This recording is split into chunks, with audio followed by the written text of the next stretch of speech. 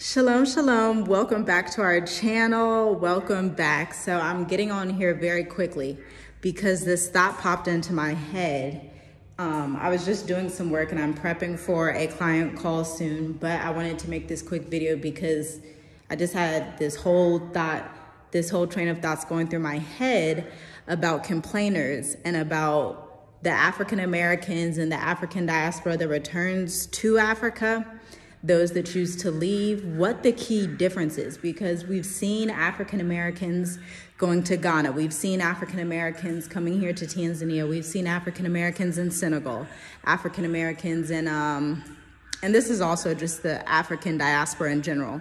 African Americans or the African diaspora in Ethiopia, South Africa, Kenya, you name it. We're pretty much going to different places in our beautiful homeland, and of course Sierra Leone. Can't forget where my mother's lineage is from. How can I forget Sierra Leone? Anyway, the key difference between those who stay and those who don't stay is this spirit of complaining. And it happens all the time. It happens in America. It happens everywhere. But there's this mindset shift that you have to have. You have two options in life. On the negative aspect, you can complain, or on the positive side, you can critique to fix something. So when we complain, our goal isn't necessarily to fix it, but when we're critiquing to fix it, our goal is to provide a solution. Where I'm coming from with that is a lot of times people come to Africa and say, oh, it's not like America. Oh, this is this way. This isn't fixed. They do this opposite here. They do this wrong. They do all these things. And now you've come into this whole thought process of complaining, right? But we have to, as a community, because my problems are the same problems as my continental brothers and sisters' problems. Their problems, Tanzanians, Ghanaians, Nigerians, whoever they are, Ethiopians, their problems are also my problem.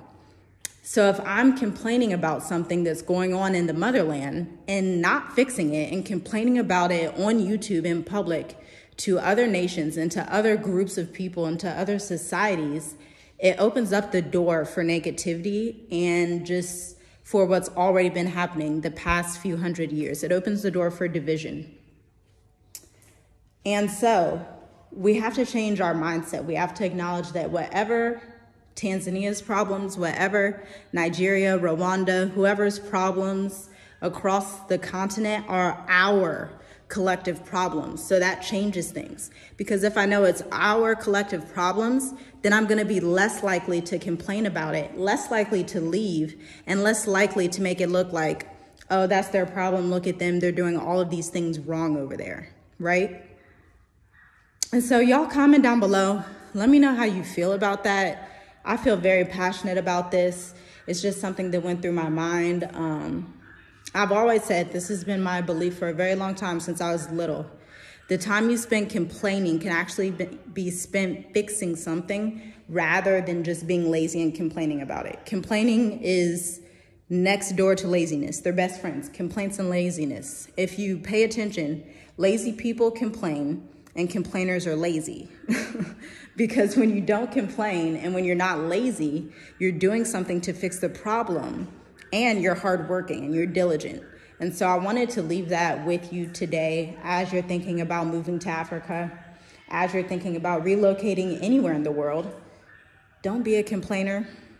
Just, if you're gonna complain wherever you go in the world, you might as well stay home and maybe fast and get in tune with the Most High so that you can really get that off of you. Because out in the world, apart from America, apart from Europe, apart from Canada, life is real for people.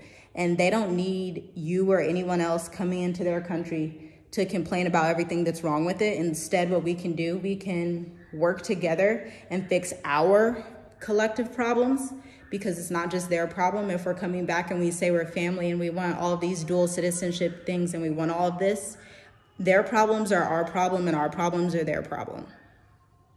Shalom.